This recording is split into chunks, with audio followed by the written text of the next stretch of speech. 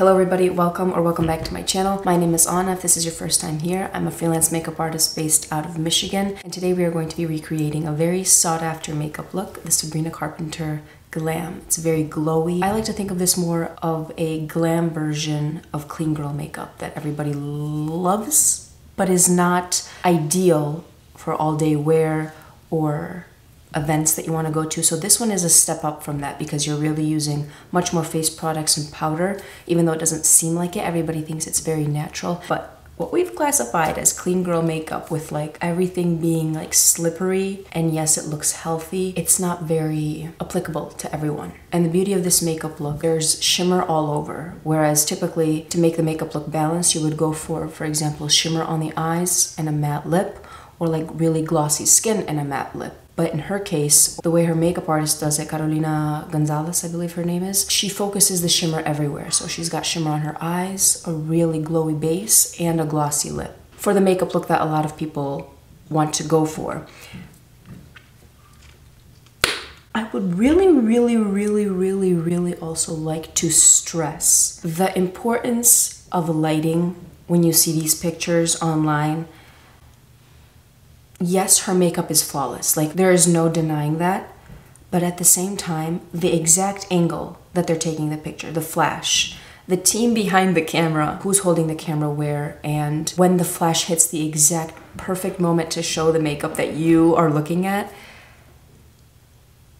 is not realistic. And I just want to say that. I'm going to say that over and over again because I know that I do that too for my own clients, that I want to create the most perfect picture. So I wanted to show a very subtle difference between two pictures of the same event that she had. So one of the pictures is from Instagram. Her makeup artist took it with her lighting, and then the other is on the red carpet. Again, the makeup looks beautiful in both, but I just want to bring awareness to the fact that lighting plays such a role in how the makeup looks, especially the skin. And I'm filming this in front of my large window where it's cloudy today, so you'll get to see the makeup how it truly is. And I've already prepped my skin with my Fenty Fat Water Toner, Inky Omega Water Cream. I have been loving this duo because it's perfectly balanced for my skin. I have dry skin, so it doesn't leave any greasy layer, but as you can see, it still has a little bit of reflection. And I've let it sit enough so that the makeup doesn't interact with it too much. Now let's get on to the makeup. We are going to start off with a glowy base, of course, and I'm going to achieve that using the L'Oreal Lumi Glotion. I really do love this stuff, and if you properly moisturize your skin underneath, you can get away with just using this. Because the pearlescence is so fine, it doesn't create any enhancement of texture. I am going to use for my foundation the Makeup Forever Reboot, just to slightly even out the skin tone. I'm not going to use it to overly cover or create a layer of foundation, but you have to remember that foundation is used to even out the skin tone, not to perfect the skin. For me, I have a little bit of discoloration in spots, like right here on my cheeks, so that's where I like to focus the pigment and then even out my nose. That's why I don't think it's very important to have a full coverage foundation. Like, you just need a light medium coverage, and then you can let your full coverage concealer do the work. That's the whole point, because think about it like foundation, the base, concealer to conceal certain areas. You don't want it to use it all over unless it's like every day. And if you feel more comfortable using only concealer across your face, then go ahead and do that, because it does feel a little bit more breathable for every day.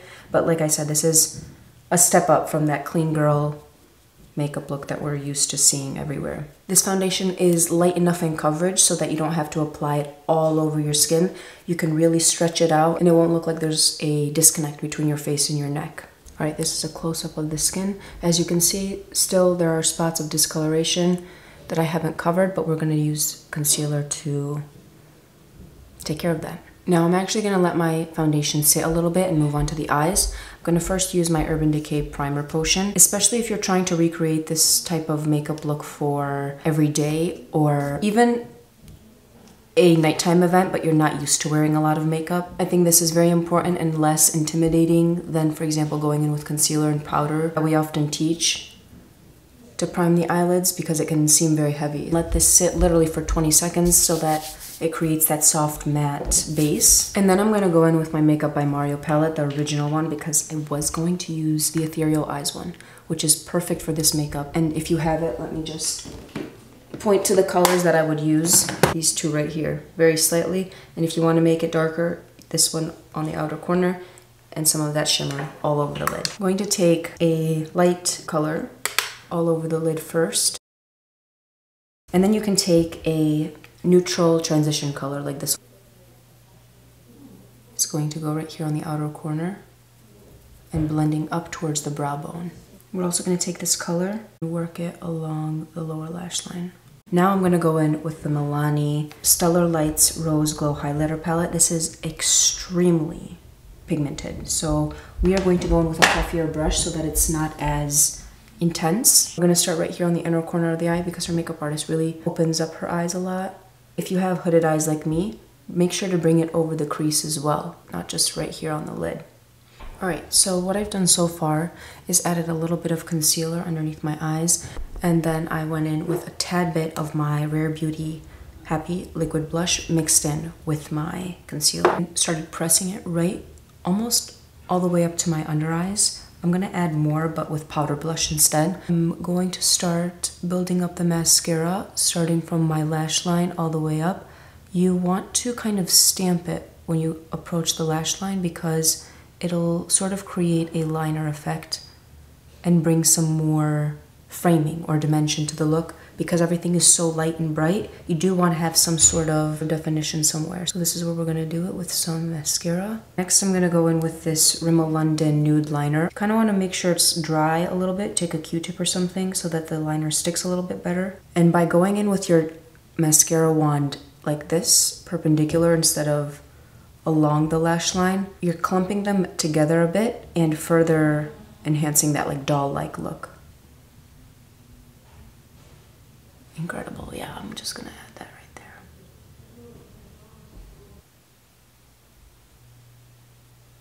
Eyeliner is done. It's very subtle, but it does make a difference, especially if you use black. If you have lighter eyes and you are intimidated by black liner, or you don't want something as heavy or harsh, go for something like a charcoal gray and or brown, of course. All right, now we can move on to the rest of the skin. As I mentioned before, I have dry skin, so I can get away with not powdering.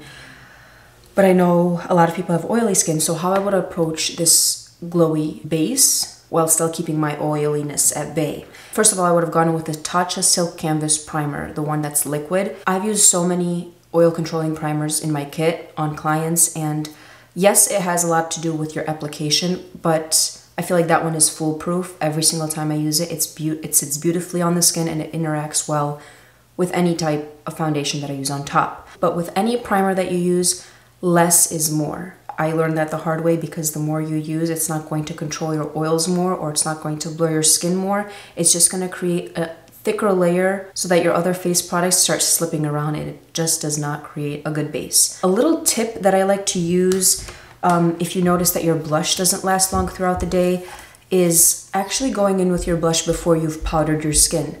Because it's tacky from the foundation and any cream product that you use, it's kind of going to grip onto it. You want to go in with a fluffier brush so that it doesn't create like a patchy application. So the way that this brush is cut and the shape of it is going to allow for a perfect and even application on my cheek, just like that. So I'm going to go in with my Scott Barnes blush palette and the color Rose, which is this one right here. It's a very cool tone pink.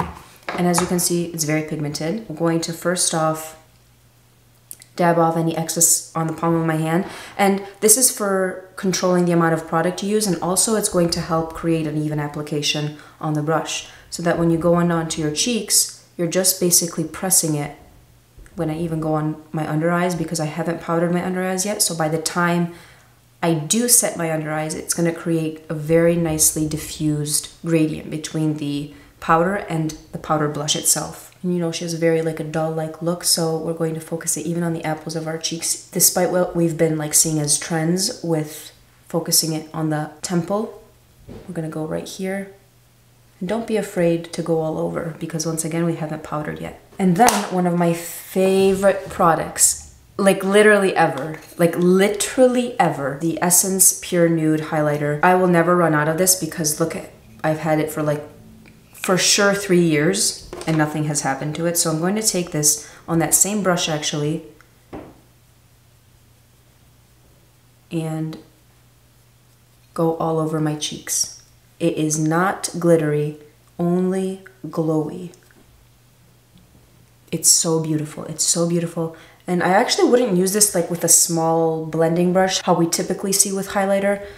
Genuinely, this acts like sometimes like a powder for me, especially in these winter months because I have the dry skin. But again, if you have oily skin, I don't understand when I see people use a fluffy brush to set their face if they have oily skin. You have to realize that you have to stop or prevent that oil from coming up as fast. So you have to use something more dense so that you're really pressing it on your skin. So for example, if I could recommend any brush to purchase, and I'm not one to, you know, use a ton of different products all the time, I really stick to what I like and what I know, it would be the Makeup by Mario. I believe this is the F1. No. I don't remember what the number is, but it's the double-ended brush with the smaller foundation or concealer end. This is a phenomenal brush for any stage of makeup that you're in, and it works for any step of makeup. So I'm gonna take the smaller side with my Maybelline pressed powder. Once again, make sure I don't have any creases anywhere built up. And then I'll go in with this powder. Make sure you're not using too much because you can always build it up. And I'm just gonna start pressing it right underneath the eye and the nose area. You have to realize though that even if you are a professional makeup artist or a beginner, creasing is inevitable. It's just a matter of how long or how fast it's gonna happen.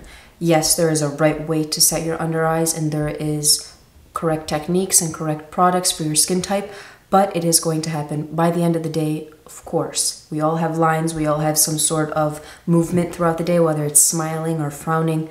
Product is going to build up in that area, so don't set your expectations too high, especially when you see these celebrity makeup looks. For anyone with oily skin, now is when I would go in with a little bit of baking, specifically on a powder puff. You can use a beauty blender, but a powder puff, because it's dry itself, it's really going to cement it on your skin. I'm finally gonna go in with some bronzer. The whole point of this look is to achieve that really angelic, open-eyed makeup. The focus is primarily on the blush and the shimmer of the eye. So the bronzer is mainly there to create a light veil all over your skin so that you don't look super washed out. So I'm just gonna go in with a tad bit of my Hoola bronzer right underneath that blush that we initially applied. And actually, if you have more fair skin, this is the makeup for you because I typically don't like to go in with a lot of bronzer or contour with my fair skin clients either because you're trying to bring life back to the skin. You're not just trying to make it a different skin tone or color with bronzer. And that liveliness comes from, for example, if you pinch your cheeks. So the bronzer's all over the skin. Hit it a little bit on the nose as well, just to add some consistency to the look. All right, next up is setting spray. I have a love-hate relationship with setting spray because it does make your skin look beautiful for an hour. My favorite combo, like if I'm doing bridesmaids or clients that have to have their makeup on for a really long time, is the Charlotte Tilbury setting spray with the one size on Till Dawn. If you have oily skin, I would only focus this, and if it's per request, to have a glowy look on the outer perimeters right here. But it makes the makeup melt into your skin. Yeah, but you have to realize that if you have oily skin, the oils are gonna come up to the surface inevitably and make your makeup look better throughout the day. So you wanna extend that time by not using as much setting spray on the center at least. So I'll spray lightly along the perimeter. I finished off the look with the lipstick. I went in with the NYX Line Loud lip liner, first in the shade Total Baller. This pulls very warm and dark. And then to lighten it and add a little bit of pinkiness to the lips, I went in with the Lippie stick from Colourpop in the shade Parker. A little bit more lightness in the center, I went in with the Fortune Cookie Butter Gloss from NYX. And this is what it looks like. I find it's very interesting for a lot of the makeup looks that I grabbed inspo from. She has a warm tone nude lip, which I think is very interesting with the bubblegum, you know, super light cheeks, but it seems to work. It looks beautiful. I went in with a little bit more gloss. This is from e.l.f. This is not necessary, but this is Champagne Glam. But this is the finished look. I hope you guys enjoyed today's tutorial. If you have any other celeb recreations that you want me to do, just leave them down in the comments below. Thank you so much for watching, and I will see you on the next one. Bye.